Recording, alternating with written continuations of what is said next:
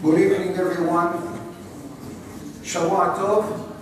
In the name of the Kahal Kadosh, we would like to welcome Rabbi David Ashear, that flew in specially from Brooklyn, New York, to be with us tonight on a very special night, right the first week of the month of Adar.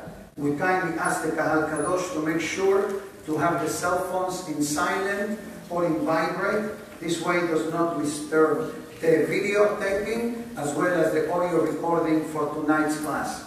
Tonight's class was generously sponsored by the Hillary family, the Le'ilui Nishmat Yaakov and Miriam Hillary Alav Shalom, as well as anonymous sponsorship for the Refuah Shlema of David Menachem Ben Devorah Leah, Shidduch for Nechama Dina Bat Hanabatia, and by the Hazan and Betesh family, the Refuah Shlema del beloved father, Sion Ben Sarah, may Hashem give him Refuah Shlema among the Cholim of Am Yisrael. Mr. Leon Betesh, that unfortunately has been in the hospital for the past few weeks, so Be'ezat Hashem, we hope that the support of tonight's lecture will be a benefit for everyone, those that are physically needed or those that are spiritually needed as well.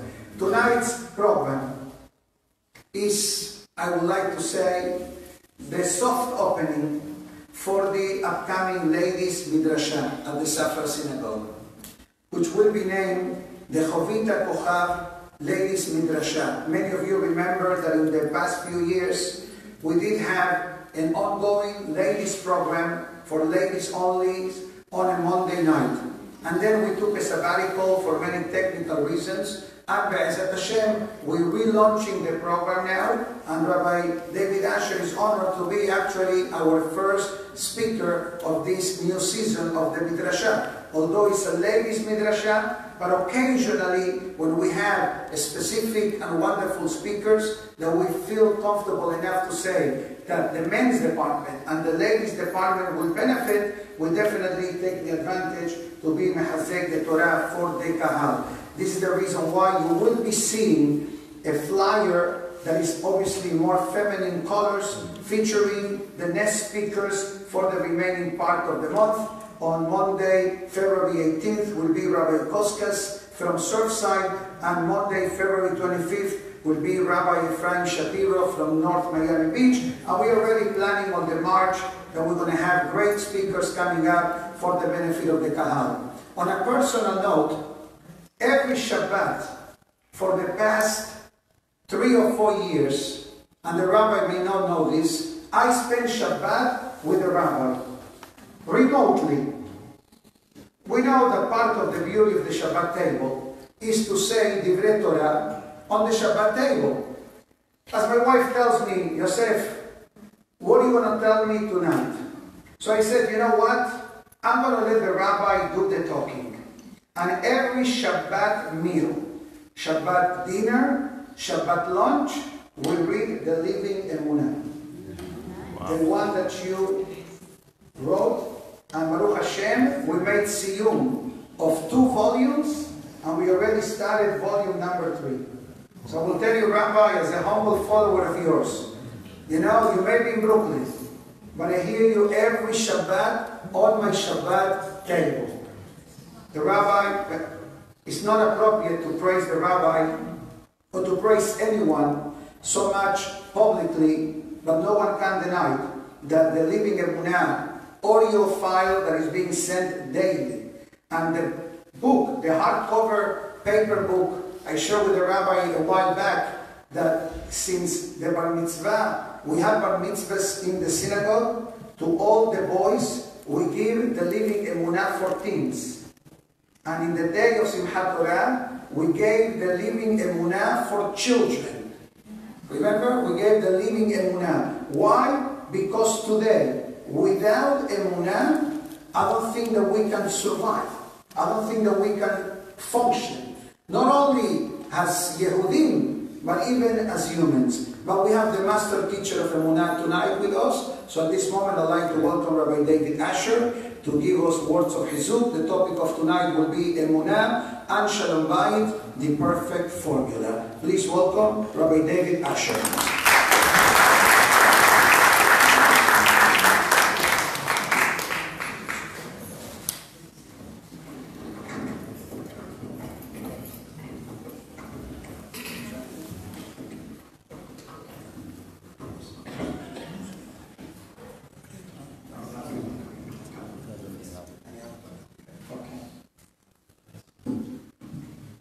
Okay, thank you, Rabbi. I feel very at home here, seeing all the familiar faces. I was very excited to come here, especially since it's 30 degrees in Brooklyn now. But every time the Rabbi comes to deal, he wows us with his deep insight, his warmth, his love.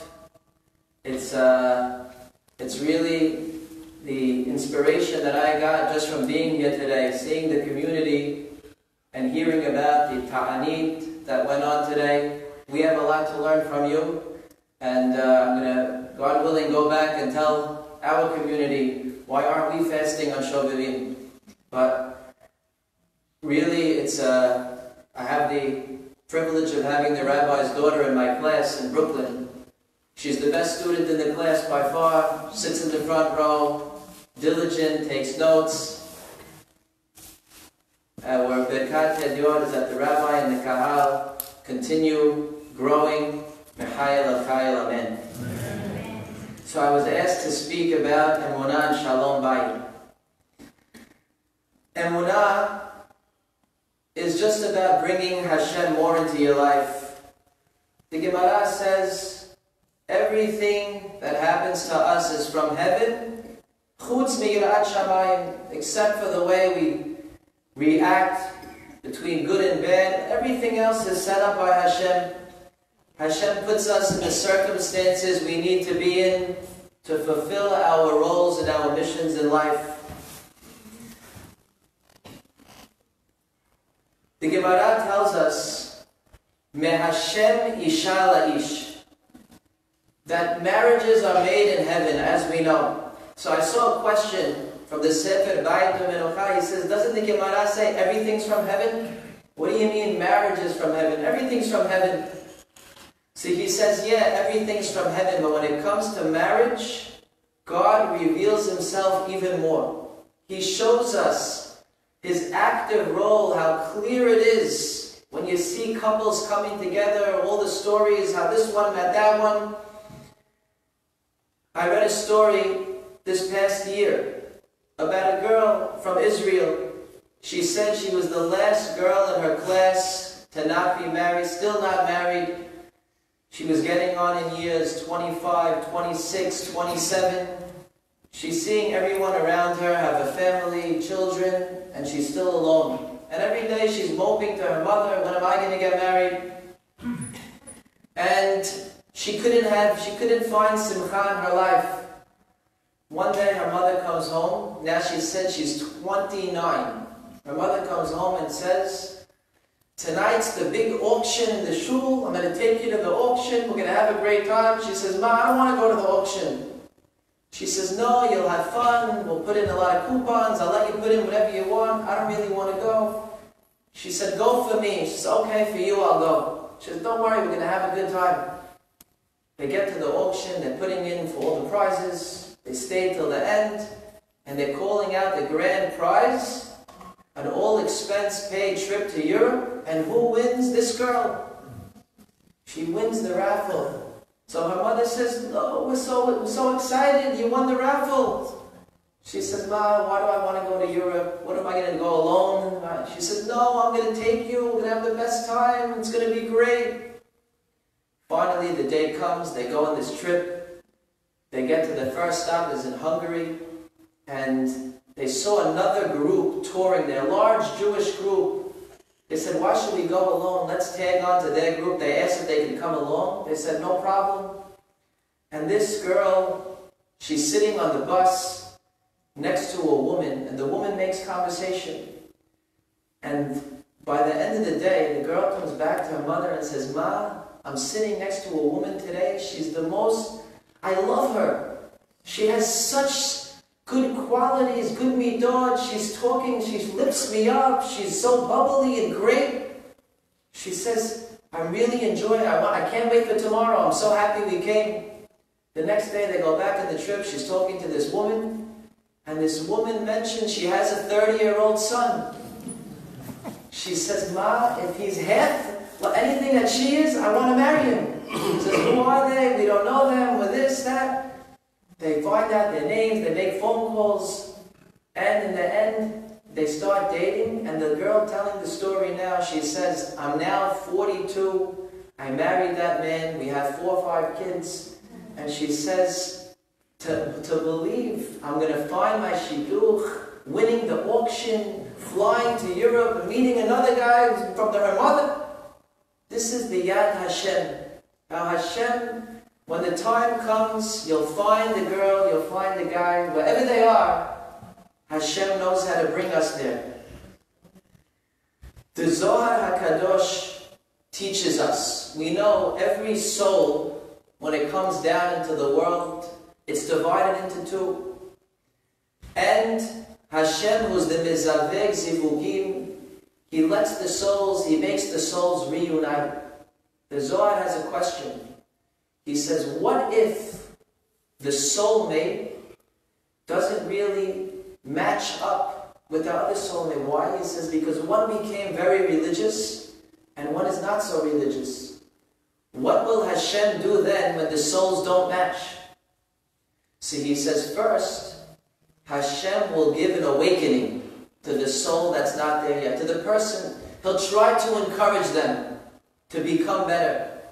A rabbi told me from one of my friends, he said he was 26, not married, he's going out for 5 years, he can't find anyone. He said he went on this massive praying campaign, he went to the Kotel for 40 days. He said 1 year later, he met his bride-to-be. He said, you know where she was last year? Last year she was in public high school. And that time that I was praying, she told her mother at the end of high school, I want to go next year to Israel to seminary. Mother said, what? You seminary? Where? From where to where? She says, I want to go, I have a friend going. And she became religious over that year. And she married the rabbi. So Hashem will send an awakening. And if the person answers it, great. But what if not? Says the Zohar, don't worry. There's a backup plan. Hashem has a second zivug sheni that can match up with you according to your deeds. He says Hashem will make a match. You had one soul like this, one soul like this, you had another pair like that, and He'll make the matches that fits you perfectly. And He says the moment the man puts the ring on the finger, their souls unite as one, and they definitely met the right person. You found your zivug. Whether it's zivug rishon, zivug sheni, it doesn't matter. You found the right zivug for you. And it's very important in marriage to know you married the right one. Because when you have doubts, that's the evil inclination trying to ruin the marriage. Maybe I could have done better. The young generation now, that's what they keep thinking. Maybe I shouldn't have, maybe I should have, maybe I should have done this, maybe I should have done that. I once read an article about that was written by a Rebbitzin. She said that a girl came to her and said, I'm having Shalom Bayit problems. I think I might have married the wrong guy. What should I do? So the Rebbitzin said, I want to tell you a short story. She said there was an incident once with another woman from my community, and she traveled to Israel to talk to a great rabbi. And when she was with the rabbi asked her who she is. He asked her about her family, and she said, I have 2 sons and a daughter who was killed in a car accident 5 years ago. She would have been 10 years old now. The gentle rabbi told her in a soft voice, please don't think like that. Your child would not have been 10 years old. She was not meant to reach that age. She was sent down to the world by a purposeful creator whose plan was that she be here for the 5 years that she lived. This is the way it was meant to be. That woman said, that young mother later said, I felt so comforted with those words. I was able to move on, hearing that. The Rebbitzin continued, "My dear student, when you chose your husband to become your life partner, you did so for a good reason, with the best judgment and resources available to you at that time. Hashem brought you this person, He put him in front of you. He put you in that circumstance with all that information that led you to say yes, because that's the person He wanted you to marry. There is nobody else out there for you. This is the right one." And this girl went on to say that her marriage improved when she realized that. I have the right one. We give a blessing to the Chatan and Kala at their marriage. They should be like Adam and Hava in Gan Eden. The blessing is, you should know with a clarity, you got the right one, just like Adam and Hava. There's no one else in the world. Of course they got the right one. That's how we're supposed to look at our spouses. There's nobody else in the world. There's only me and you. I saw this past summer a midrash. It was an eye-opening midrash for me. I tried to find it again. I couldn't get the exact address. I saw it quoted in another book. The midrash was discussing different reasons for why Hashem wants us to get married. So one of the reasons is because we are meant to emulate Hashem. How do we emulate Hashem? It says, just like Hashem bestows kindness upon His creations, expecting nothing in return, that is how we are supposed to act. And He wants us to choose a partner where we could spend our lives practicing this. Giving, expecting nothing back. Because Hashem doesn't expect anything back from us. The mitzvot that we do are for us. He doesn't need us. He is all complete. He is all powerful. But the mitzvot that we do benefit us. And this is the attitude we're supposed to have in a marriage. What can I do for my spouse and get nothing back? A lot of times, I deal sometimes with the younger couples with Shalom Bayit issues, and they're talking about they don't appreciate what I do. She doesn't appreciate. He doesn't appreciate. Of course, you're supposed to appreciate. You're supposed to say thank you. But if you didn't get the thank you, say, I'm not really doing it for a thank you. I'm emulating my God now. My God gives, expecting nothing in return. That's how I give. And if you didn't get the thank you, you say, Hashem, I did it for you. There was a story once. I put it in one of the books, Rabbi, you might have heard this one. It was about the Chafetz Chaim. The Chafetz Chaim said, or his son-in-law said, he was once working with his father-in-law on a question, a deep halachic question. We know the Chafetz Chaim authored a colossal work called Mishnah Berurah. It's a halacha book that's studied across the globe. And they spent one time on one question, 3 days, discussing until, they got to the bottom of it. And after they finished, the Chafetz Chaim put in the book 2 lines. So his son-in-law said, Dad, we spent 3 days on this. Is anyone who reads this book going to appreciate your toil? You spend 3 days, only in 2 lines. No one's going to appreciate what you did. So the Chafetz Chaim said, let me tell you a story. I once overheard, there was a father and his son talking as they were laying the railroad tracks for the Tsar of Russia. And they woke up early every morning, back-breaking labor. They were there till night, freezing cold. So he said, I once heard the son asking the father, he said the same question. He says, Dad, is anyone riding this railroad ever going to appreciate our work? They're not going to know. They're going to just be going on the train. They're not going to know the sweat we put into this. So the father said, it doesn't matter what anybody knows. We are working for the Tsar, and the Tsar knows what we do, and that's all that counts. And the Chafetz Chaim said, I took a deep lesson from him. In life, we're working for the boss, we're working for God. It doesn't matter if anybody knows how much time I spent on this question, or how many hours I spent on that, because the boss knows, and he's the only one that matters. And this is the attitude we are supposed to have in our marriages. Someone told me, he said, you know how much pleasure he gets? He wakes up early in the morning, and he knows how meticulous his wife is with the house. He says sometimes the children, after his wife goes to sleep, they make a little mess in the kitchen, they make a mess here, they make a mess there, and she doesn't even know about it. He says, before I go to shul, I clean up the mess. I don't even tell her.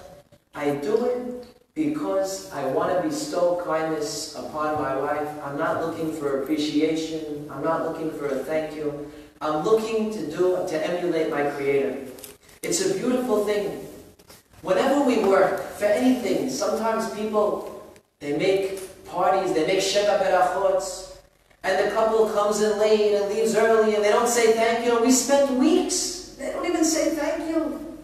At that moment, say, I'm emulating God. I'm bestowing kindness upon people, because that's what God wanted. He saw what I did, and that's enough.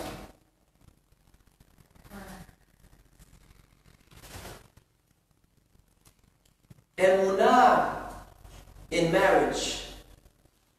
The rabbis tell us, Chavot Levavot and many others, when somebody affects us in life, whether negatively or positively, we look at them as messengers of Hashem.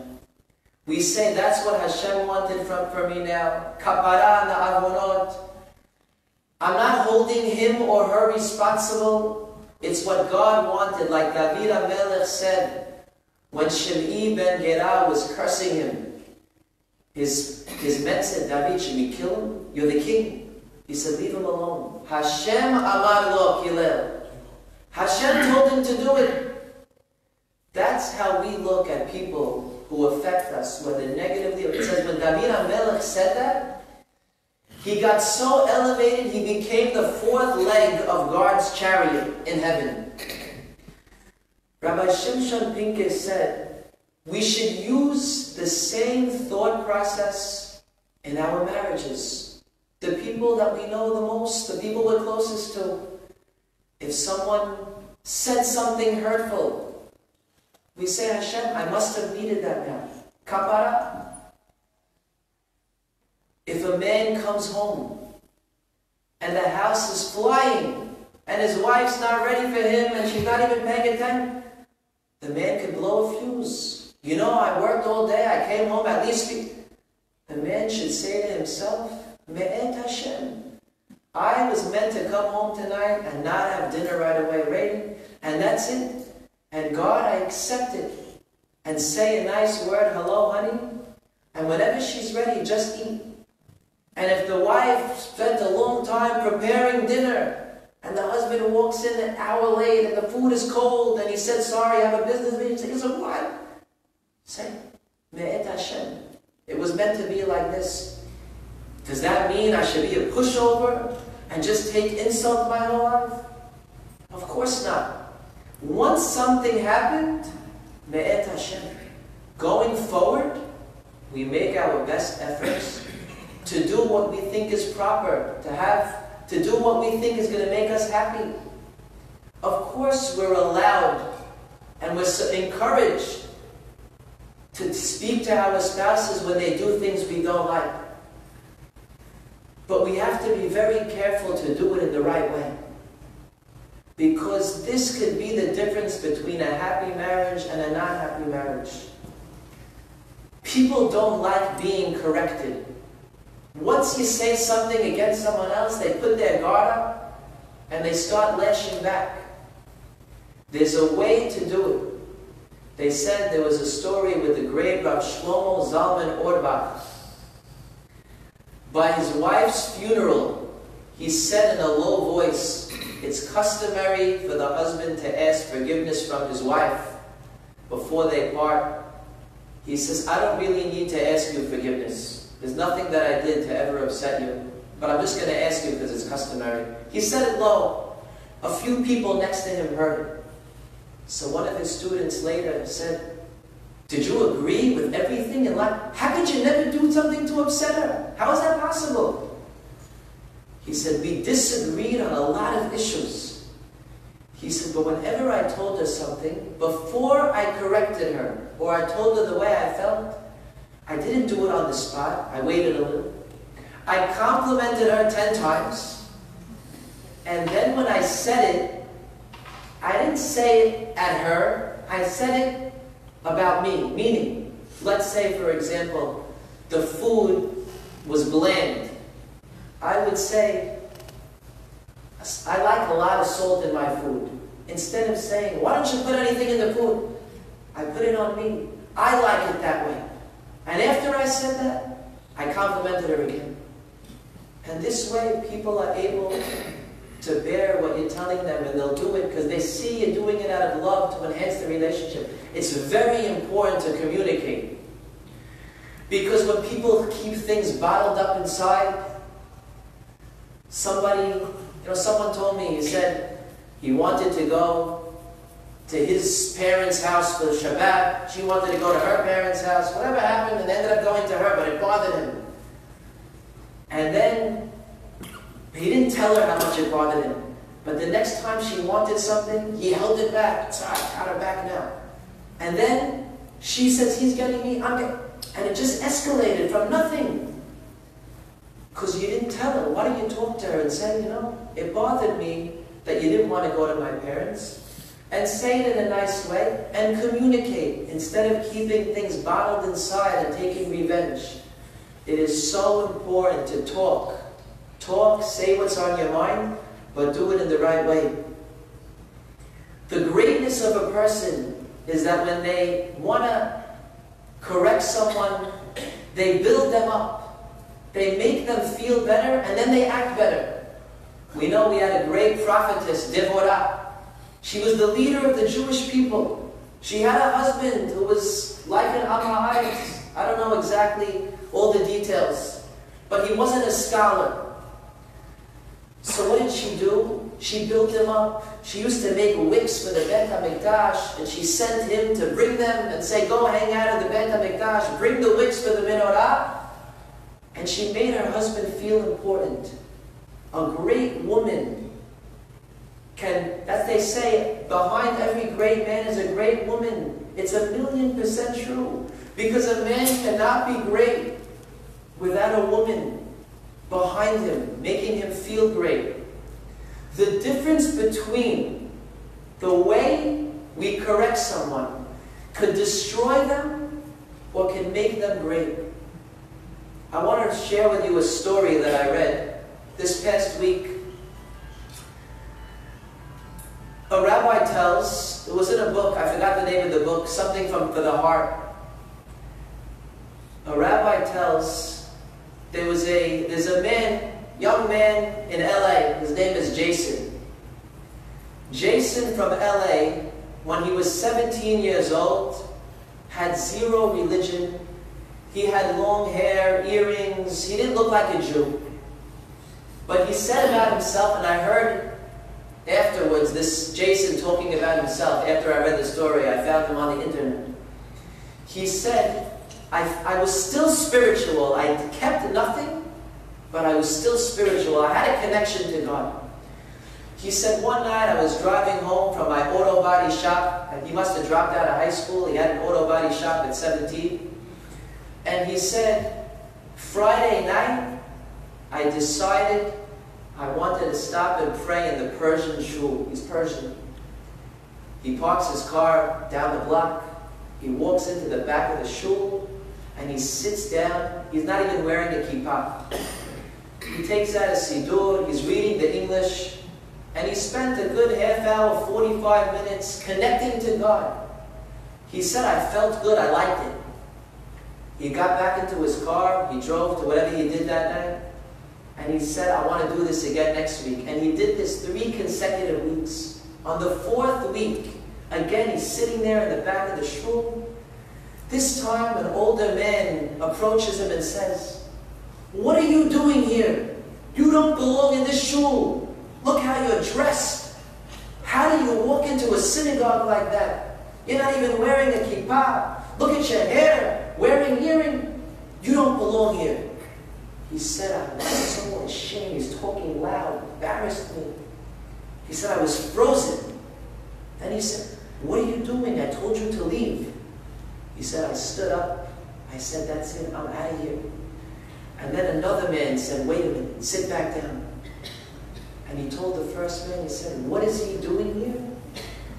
He says, you know I have a son that looks just like him? You know where he is right now? He's in a club, partying. This man decides to come to a shul and talk to his God, and you tell him he doesn't belong? This guy is amazing. He could do anything now, and he's coming to talk to Hashem. He's great. Continue praying. He said, Jason, he said, I felt great after he said that. He really lifted me up. I felt like a person, like I belonged. He says, I went home that night, and I opened up a Tanakh. I haven't opened it. He had a Tanakh in his house since 3rd grade. He started reading Parashat Bereshit. Got inspired. This boy realized he has a photographic memory. He starts reading Bereshit, Shemot, Vayikra, Amidbar, Devarim. He went through the entire Tanakh. This was not at 17. He went home, he started at 17. This took a couple of years. Maybe he was in his 20s by the time he did this. But he said, I mastered the whole Tanakh, and I felt unbelievable. He said, I'm sitting in my auto body shop one day, and a priest walks in, and he starts convincing me that Judaism is false. And he says, why don't you start coming to Yeshua, and he died for you? How could you not serve him? He says, what do you mean he died for me? It says in Deuteronomy 26:16 that a man shall not die for the sins of his... He says, what? And he's quoting Tanakh, Pesukim. He said the priest had nothing to say. He walked out of it. His friends heard about this. His friends heard that he put this priest to shame. And they said, we're in a college campus. And there's a missionary who comes constantly telling us, Jews for Yeshua, Jews for Yeshua. And we don't know what to tell him. Could you debate him for us? He says, me? I can debate him? I don't know anything. He says, please come debate him. He says, I don't know. Please. Okay. And if you want to watch this debate, it's floored. It's on the internet. Something Jews for Yeshua debate with a Persian Jew. I've got the exact address. He gets up, and for 1 full hour or longer, he's quoting left and right, Jeremiah, this pasuk, that pasuk. He made the guy look so silly. And the people in the crowd ended up being hundreds of people that maybe, over 100 people. They told him after, I believe more in Hashem because of that speech that you just gave today. And now 120,000 people have watched that video. How many Jews has this guy affected? All because of one person building him up. You could have put him down and said, you're nothing, you don't belong here, get out of here. You can say, look at you, you're great. You have potential, you're coming to talk to your God.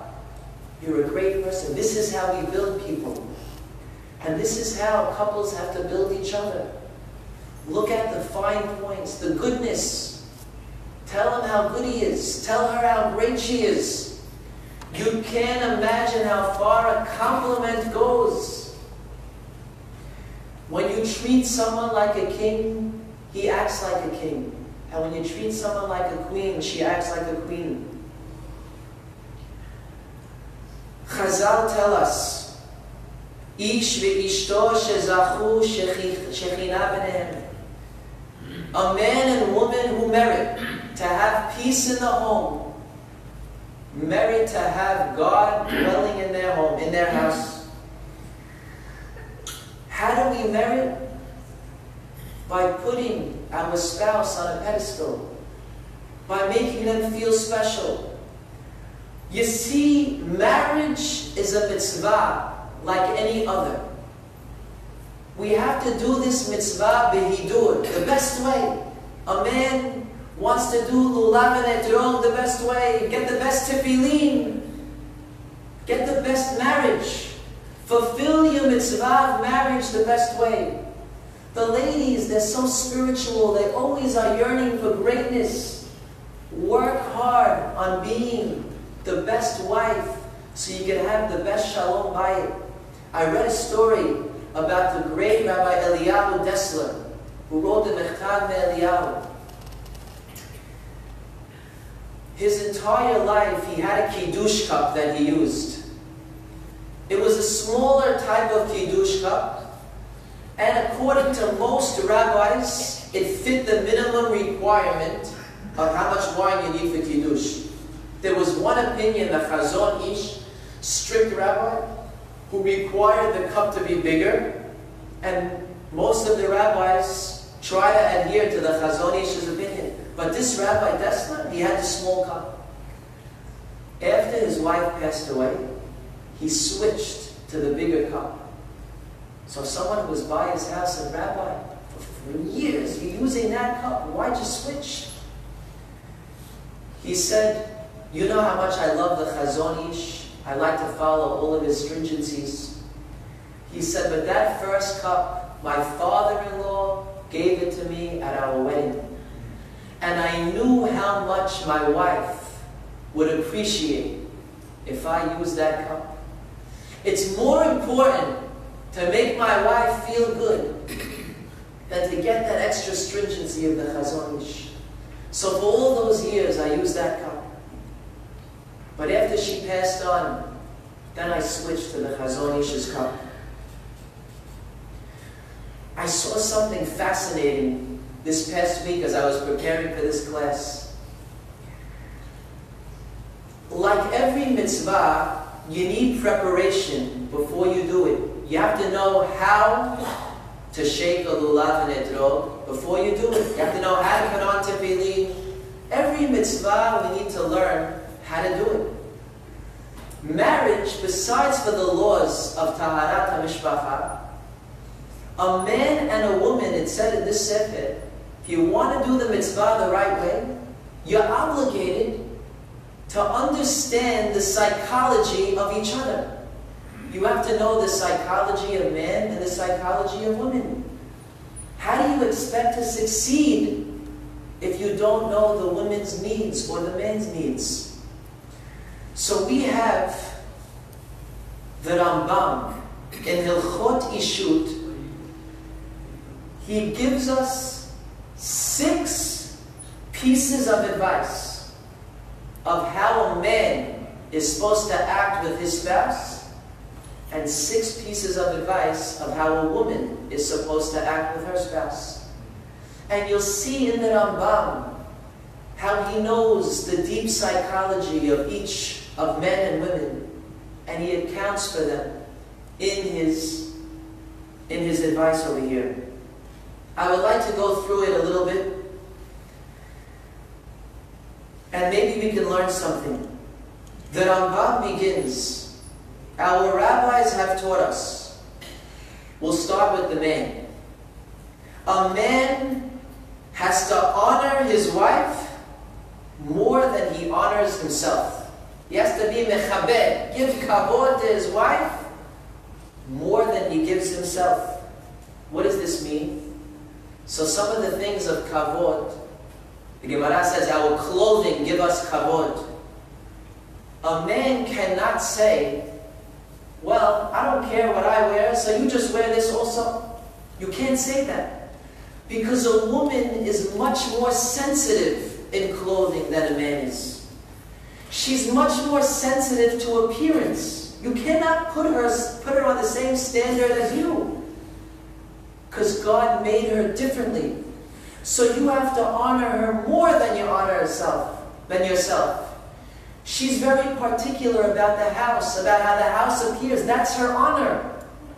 You have to give in those areas. Because the woman is more sensitive in those areas. You have to love your wife, kigufo, like yourself. Love your wife like yourself. You have a need, a man has a need. He takes care of that need. Whatever it is, he'll go and take care of it. If his wife asks him to do something, he has to value her statement at least as much as he would for himself. To be able to fulfill this, to fulfill your wife's needs, you have to know what your wife needs. I was listening the other day to a rabbi. He was talking about some psychology of women. He said, if a man doesn't know the code language of his wife, he's finished. A woman says to her husband, I'm so tired. I'm so tired. So a husband, a genius husband, sizes up her statement as a psychologist, and he says, you're tired? Why don't you just go to sleep early? Psh. This guy's a genius. You figured it out. She said she's tired, and you told her to go to sleep. Exactly. When a woman says she's tired, a woman wants her husband to say, oh, you must have had such a hard day today.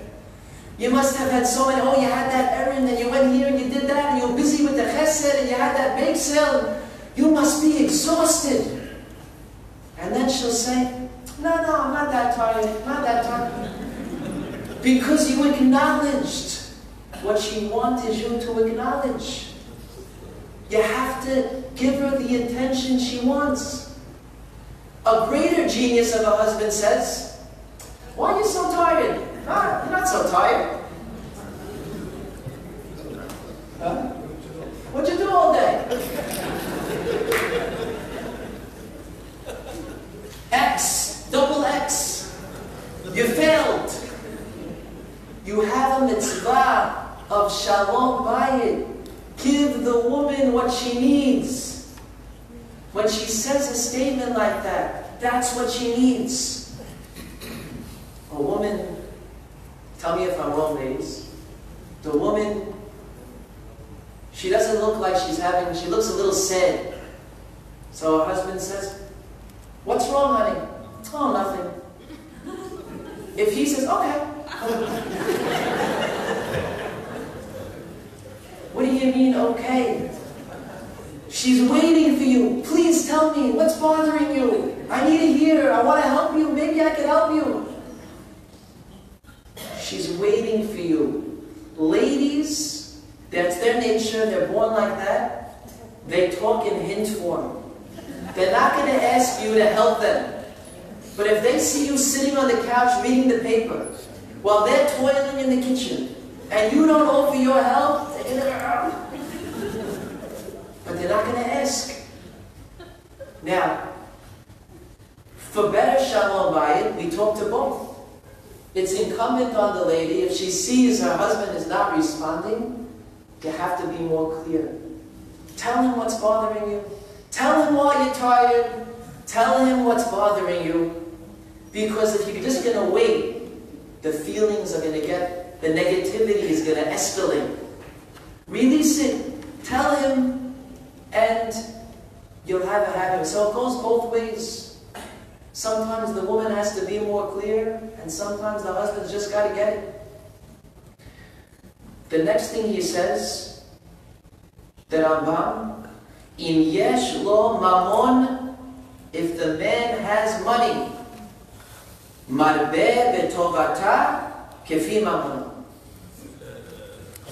a lot of it upon her according to your means. Money is a very big issue in Shalom Bayit. Very big issue. We need a lot of chizuk when it comes to money. This week's parasha, I read something astonishing. The Jewish people were asked by Moshe Rabbeinu, Hashem told Moshe, "V'yikhu li teruma." Daber el bnei Yisrael, v'yikhu li teruma. I saw the Baal HaTurim, he says from the words, by Daber al Lev, he says something with the word Lev, I forgot the exact quote, that Hashem was telling Moshe, appease them to give. Talk to them nicely so that they donate to my house. And one of the rabbis said, talk to them nicely to donate? Hashem just gave them billions of dollars. They left Egypt with the wealth of Mitzrayim. It says each Jew had 90 donkey loads worth of money. When Moshe Rabbeinu told Hashem, the Mishkan is very expensive, Hashem told him, each Jew has enough money to build the whole temple on his own. That's how much money they had. And every day Hashem sent down jewels in the man. They were getting more money. Every day, go out in the man, more money, more money. What were their expenses in the desert? No tuition. There was no house, no rent, no food, no clothing. It grew with them. No cars. No insurance. What did they need money for in the desert? But Hashem told Moshe, you have to ask them nicely. Because once a dollar gets into someone's pocket, it's mine, it's mine. They forget about Hashem, they forget about everything. My hard-earned money, it's hard to part with it. So we need chizuk when it comes to spending money. The Gemara talks about the great virtue of somebody who is able to spend money. It says, Iyov was a vatran b'mamono. He spent his money easily, and because of that, he was blessed. He was blessed. Before he had all the sarot, he was very wealthy, because he was a vatran with his money. If a man does not have the money, a lady has to understand, money is from God. Hashem decides how much, when he's bringing it, when he's not bringing it. It has nothing to do with the husband. He's not a lazy good-for-nothing if he's not bringing money home. It's because Hashem decided you're not getting money now, and that's it. And you're both in it together. The man and the wife together.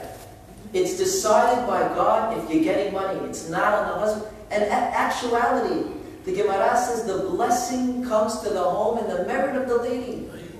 The lady brings the blessing. If a man has blessing, it's only because of his wife. That's why he has blessing. So we have to know we're in it together. When you have, great. If you don't have, you have to cut down. You have to make sure you spend the right way. But if someone has, if a lady has a need, the husband must spend on her b'simha. You have to spend happily. You're going to spend anyway. Don't do it begrudgingly. A woman gets a new pair of shoes. The husband should say, they look gorgeous on you. I hope you enjoy them. I love seeing you in new clothes, if you can afford it. Whatever it is, to be able to spend if you have it is a great midah. And again, if he doesn't have it, you have to understand, you can't spend. But if he has it, I'll never forget, you remember things when people are spenders. Even though some people are not the wealthiest people, but you see the way they spend, it makes an impression on you. I once went, we had a siyum. 20 people in a restaurant, and we were supposed to split the bill at the end. And everyone's ordering steaks and this and that. We're all splitting it. At the end of this, at the siyum, I can't imagine how big this bill was. They tell us, don't worry, it was all paid for. Who paid for? One guy there. He said, Satan, everybody, I hope you enjoy. He wasn't so wealthy. But he's able to spend. My friends, we're going out for a siyum. It's on me. Enjoy it. It's a great midah. You have it, spend it. That's what God gave it to you for. So, the Rambam is telling us the third thing, we have to be able to spend money if we have. The next piece of advice he gives us, he says, a man should not instill too much fear in the house. You cannot, the Gemara talks about a woman whose husband instilled so much fear in her, she had a non-kosher piece of meat for dinner. She got the wrong one, but she was afraid. The rage her husband would go into if dinner wasn't ready, she was ready to serve it to him. Because she was scared. You can't instill fear. It's not a way to live. The Rambam says further, he says, "V'yeh diburo ima benahat." Talk to her softly. A man and a woman are not the same. If a man and a woman are having an argument, and they're both raising their voices, the woman feels it 100 times more. She's much more sensitive than the man. And a man has to know that. The tears of the woman are they come easily. It's not a fair fight. You have to speak benahat, softly. You'll get much further in life if you're speaking soft. V'lo yihye atzev. You should not be sad. You should not be sad. A woman, when she sees her husband sad, she thinks it's her fault. Why is my husband not happy? And this goes both ways. A husband doesn't want to see his wife sad. It's a reflection. He says, what am I doing wrong? We're supposed to be happy. The Gemara, it does say, Yosef, when he had the dream, he called his father Yaakov the sun, and his mother Rachel the moon. It says a woman in general is a reflection of the man. When the man is happy and the woman will get lifted up with him. But the way we're supposed to live, both of us, happily, something's bothering you, get it off your chest and move on. But we have to be b'simcha all the time. V'lo rogzan, the last thing is you can't be angry. A man by nature has a temper. A man wants to show how macho he is. And lo alenu, I hear stories of young couples where the man is saying despicable words to his wife in rage. Emuna will help us so much. Talk softly. Be happy. It's man Hashem. Someone came over to me this past Shabbat and said, I'm so proud of my wife. She gets agitated a lot with the children. The children do this, that. So he said, she's working on Emuna, she's reading Emuna, listening to Emuna. He said, my little son, he threw the expensive china dish on the floor and it cracked. I was so nervous what my wife's going to do. She did nothing, she didn't flinch. She said, man Hashem. She was quiet. He said, I was so proud of her. What a way to live. You're getting rewarded for your child breaking the dish if you're able to say it's from Hashem. This is the way we're supposed to live. And the Rambam tells us about the lady. The lady has to be mechabed her husband. You have to honor your husband. Yoter midai. More, a lot. What does that mean? It says, as much honor as you think you're giving your husband, you have to do more. You have to make him honor. Husbands need their wives to tell them, you're good, you're okay. He comes home, had a terrible day at the office, nobody likes me, you're great. Somebody said he was in a basketball league and he messed up the fourth quarter. They were up by how many, I don't know what it was, and he missed 20 shots and he lost the finals for his team. He said, I couldn't have played worse. I ruined the whole season. He said, when I was in the car on the way home, my wife said, no, it's not so bad. You almost hit the shot. You this, you that. He said, I know she was lying, but I felt better. I felt better. You're not so bad. It's not so bad. Don't think, don't worry, nobody saw you. Don't worry, nobody knows. It's okay. Lift up your husband. Honor him. A man needs honor from his wife. It says she's supposed to fear him. She's supposed to do everything by his mouth. That means you want to do something, check with your husband. Honey, is it okay? Can I do that? Can I spend on this? Can I do this? Can I do that? Make him the leader. Let him be the leader of the household like he's supposed to be.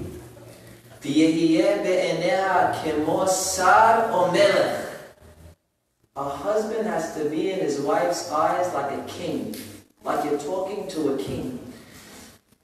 And she has to do everything, whatever he wants. What's a kosher wife? Who does it, son ba'ala. What my husband wants. Whatever my husband wants. It's a great wife. And he says, and she distances from him anything he hates.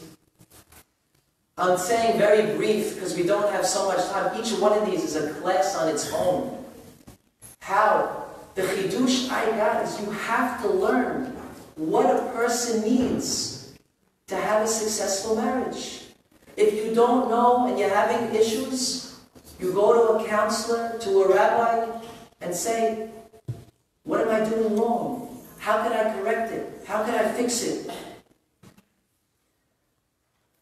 Communication, tefillah, prayer is so important. To pray to Hashem for the well-being of your Shalom Bayit. Let my husband Hashem have love for me. Let me love him. All these feelings that we want. You could ask Hashem even to put something in somebody's heart. You could say, Hashem, let my husband show his love for me more. Or vice versa. Anything you want, you could ask Hashem for, and He's listening, and He wants to help you. Use Him. Use Him for your Shalom Bayit.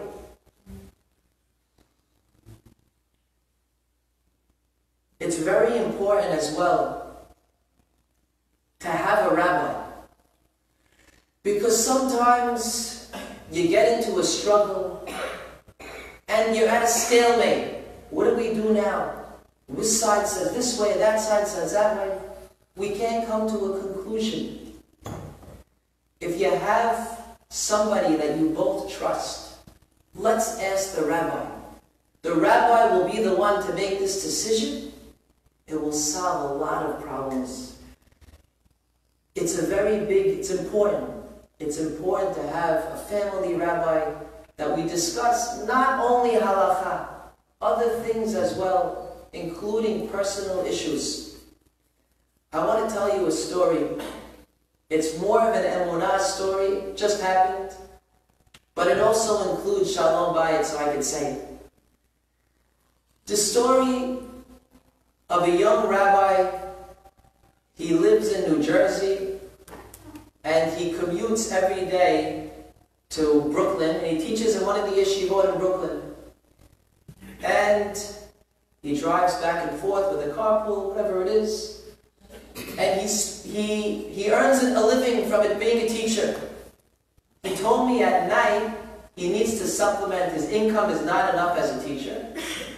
He needed a second job. He makes phone calls for a certain institution, and he makes 5 days a week. He makes phone calls for maybe an hour and a half a night, 2 hours a night. And he said that pays me $1,500 a month, and I use that for my mortgage. His mortgage is $3,000 a month. He has a 2-family. He gets $1,000 rent, plus that $1,500. I'm sorry, he gets $1,100 rent plus the $50, whatever. I'm not sure the exact numbers. And he finagles. He gets the last $400 or $500 every month. And his Rabbi job pays for all the other expenses. He said on November 28th, his night job tells him, we don't need you anymore. Sorry, we're finished. Finished?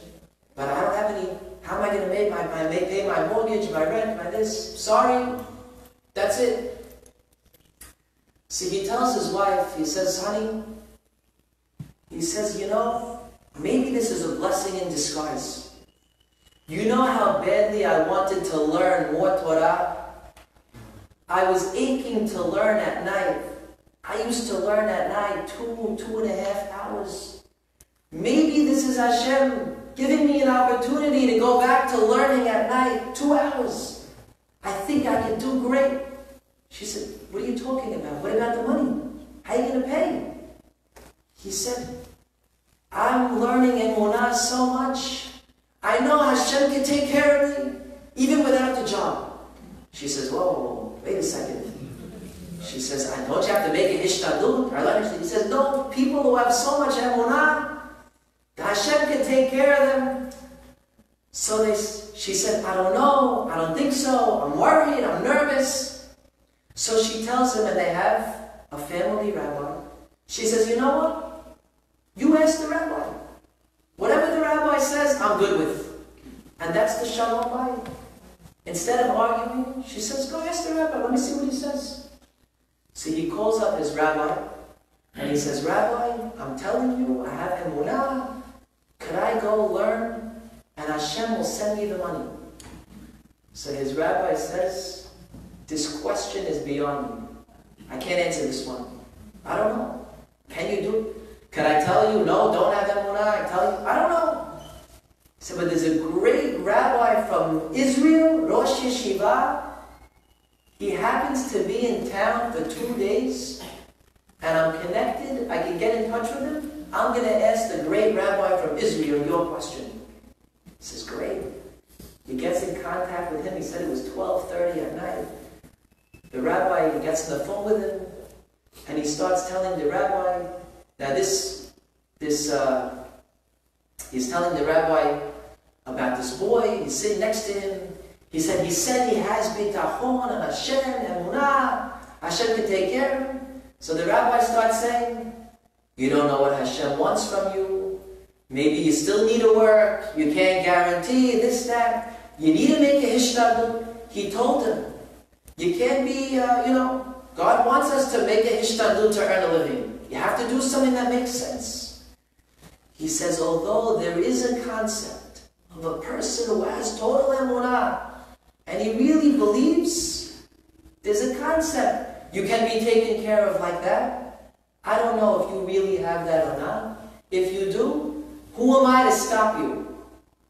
He says to the rabbi, give him a 3-month trial. If he's that guy who has emunah and bitachon and he's relying on Hashem, he'll get the money. If not, you're obligated to find a new job.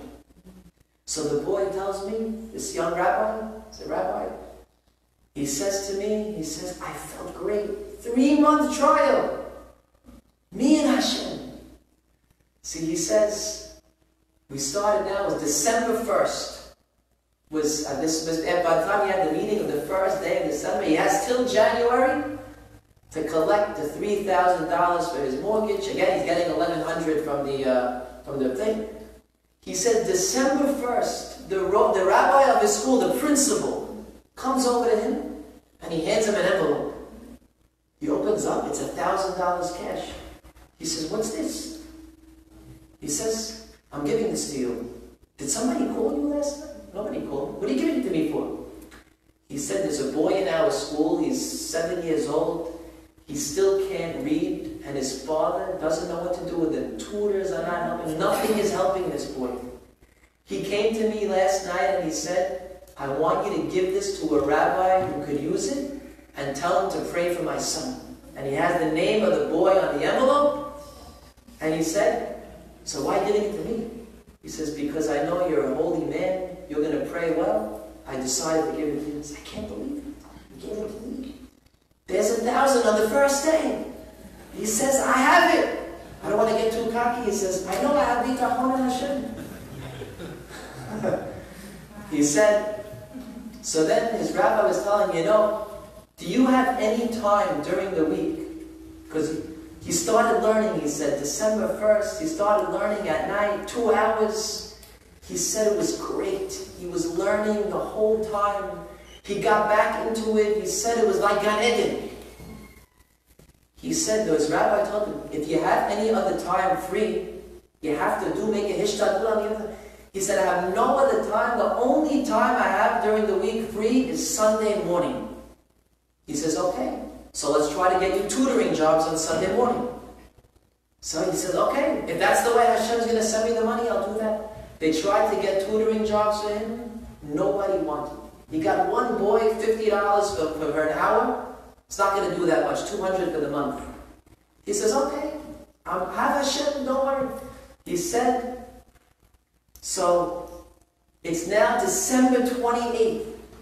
I forgot what day it was, a Thursday. He said it was dry the whole month. I need another $1,000. He says, I guess maybe I didn't have bitachon. Hashem didn't come through. We're almost at January 1st. He says, but I really feel so connected to Hashem. It can't be. He said, you know what it could be? Maybe my Torah is not being accepted by Hashem. He says, for the next 3 prayers, I prayed, Hashem, please accept my Torah. Accept my learning. I want to learn so badly. Please accept my Torah and help me pay my bill.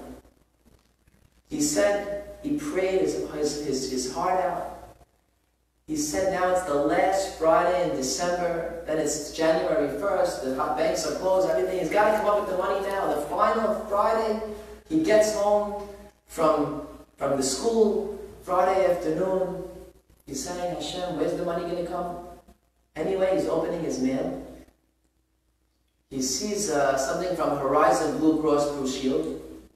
He opens it up and he starts reading.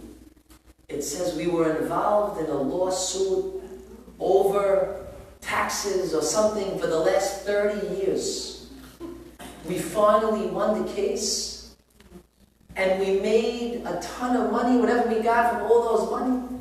And as a one-time courtesy, we're sharing it with our customers. He looks at a check, $500 for him, $500 for his wife. He takes a picture of it, he sends it to me, he says, look, he came through on the last day. I got by January. So he pays the rent. He says, I have bitachon. So this following Shabbat in my shul, I said, it's a gorgeous story. This guy, he has Emuna, Hashem comes through. So I tell the story to my congregation. So I said, this boy, he has Emuna. So after the shiur, a man comes over to me and says, I want to share in his learning. Could I donate $500? I said, oh, great. Of course. Someone else comes over to me. Could I give him $250?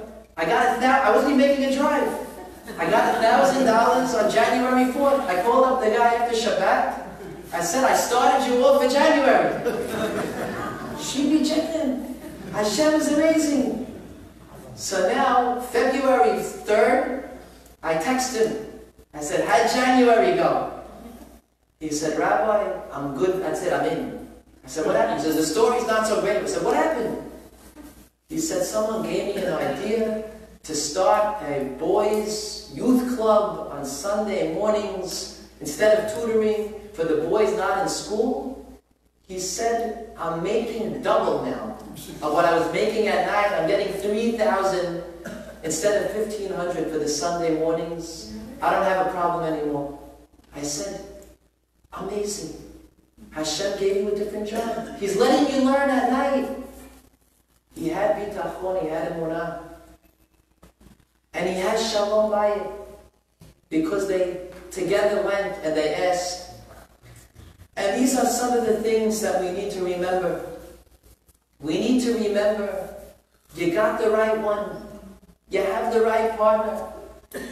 You have a mitzvah, great mitzvah, to work on your relationship. It's never too late. A rabbi was once giving a lecture on Shalom Bayit. I was in the class. See, he said there was an older couple. All of the children were out of the house. And they're just looking at each other all day with nothing to do. And the man said, my wife told me, she said, we really don't have anything in common. I had enough. He says, what are you talking about? He says, I want to go separate ways. The kids are all married, everything. He said, I can't believe it. He went to his rabbi. He said, Rabbi, what should I do? I don't want to get divorced. He said, have you been complimenting her? He says, I don't know. He says, you're not complimenting her enough. That's your problem. He says, every night I want you by dinner to think of something new to compliment you on. He said, okay. The next night at dinner, he says, did I ever tell you what a good cook you are? She says, no. He says, you're the best. Really? The next night, same. He says, and he starts listening. The next night, every night he says things. He says, my socks in my drawer, they're always folded so perfectly. You're the best sock folder. She said, the lady ended up telling someone, she says, I can't wait for dinner at night now. I can't wait to hear what he's going to say. And he saved the marriage. You can always work on it. It's never too late. It's a mitzvah. Hashem should give us the siyata d'shmaya to have happy marriages for ourselves, our children, our grandchildren. Bezrat Hashem, we should greet the Mashiach soon. Amen.